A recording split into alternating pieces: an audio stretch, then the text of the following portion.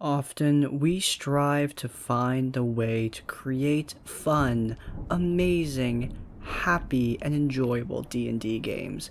But what if that's not your style? What if you set out to create the worst D&D game possible? You set out to put your players upon a sea of misery by which they will never escape. Well, if that is your goal, then this is the video for you. Today, I will go over 8 ways to make your D&D game the absolute worst experience possible. I couldn't possibly cover every method of doing this, as being miserable is far easier than being happy. However, I think I have assembled a comprehensive guide for both DMs and players to absolutely maximize misery in Dungeons and Dragons. Without further ado, let's get started.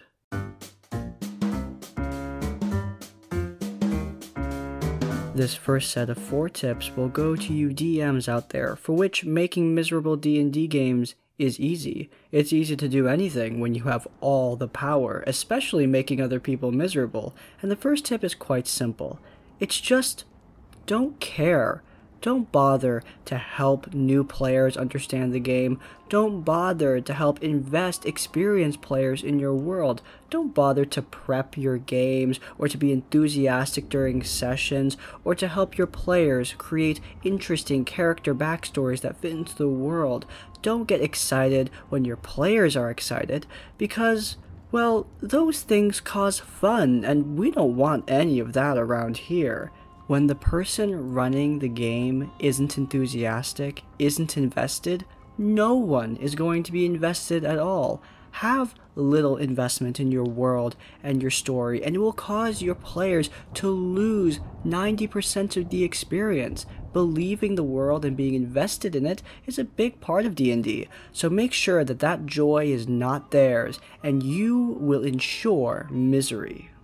Now, that's going to be pulling a lot of work in this situation, but it's not all of the work. Now, I said that you shouldn't care about the game, but if you want to maximize misery, truly maximize it, that's not entirely true.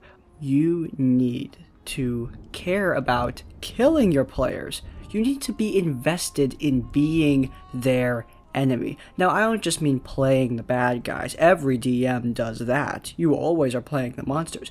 But I mean you the DM, should be the player's enemy. Create encounters specifically to screw them over. Always make up rules so that all of their ideas don't work out. Make sure the players feel like they're always going uphill and nothing ever works in their favor. A big part of D&D is solving problems, so make all your problems increasingly unsolvable. It will frustrate your players, vex them to no end, and it will be glorious. Another thing you should care about is yourself. Your story is what matters most, not the players. I mean, I know that everyone calls D&D a collaborative storytelling experience, and a big part of the fun of Dungeons & Dragons is working with the entire group to create a story together. So naturally, if you're trying to make a miserable D&D group, don't do that. Be selfish. Ensure that the players feel like they have no part in the story. Railroad them. Make sure that their choices don't matter because, quite frankly, if they feel like there's no point to playing the game, then, well, it won't be a very fun game, and the goal of maximum misery has been achieved. Now, I'm not talking about making a linear adventure. Plenty of great DMs do that. We're not trying to be great DMs. We're trying to be crappy DMs. It's not necessarily a linear story. It's the feeling that their choices don't matter, that ultimately nothing the players do will change the situation that they are in. It is all decided by the DM. There are no boons. There are no consequences for player action. Everything is predetermined. Make sure that they feel that glorious, ever so glorious railroad, and they will no longer be invested in your story, your game, or the fun of it. Finally, and this is very crucial because maximizing misery sometimes needs to be done with a little bit of help. And if you do not stop a problem player at your table, then that help will be granted to you. Problem players can very quickly ruin D&D games, especially when the group doesn't have backup from the DM. Unfortunately, or fortunately, we DMs take up the leadership role at the table. It's part of the social contract, and we are a part of the group, a big part of it. So, when we don't weigh in on issues, it is definitely felt.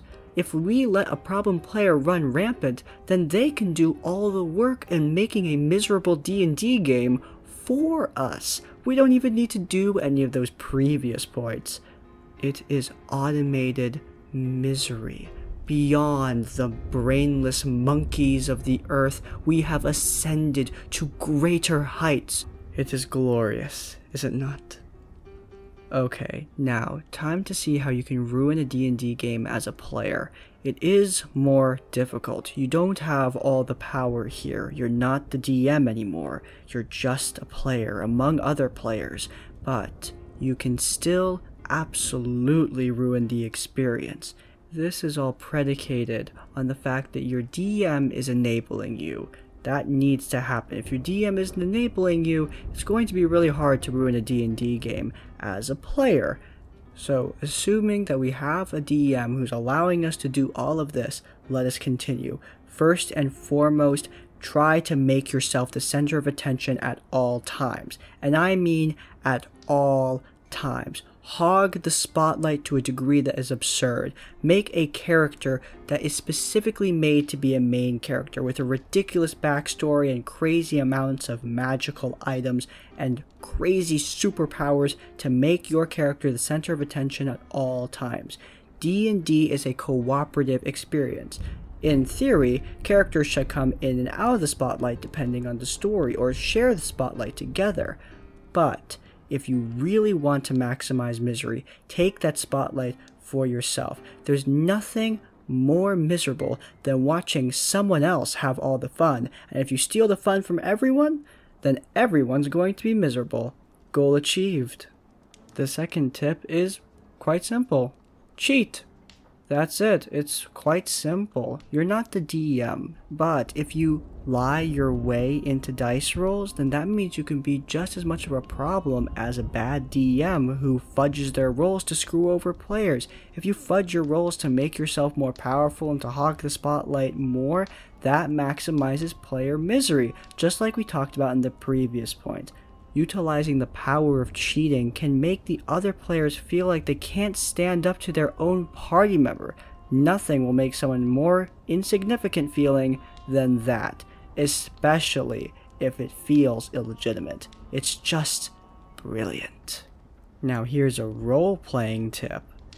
Be the lone wolf. Now, we talked about spotlight hogging before, and being a lone wolf and a spotlight hog at the same time is a combination that is so beautiful that I do not think my eyes could behold such a thing without going blind from the pure perfection of it all.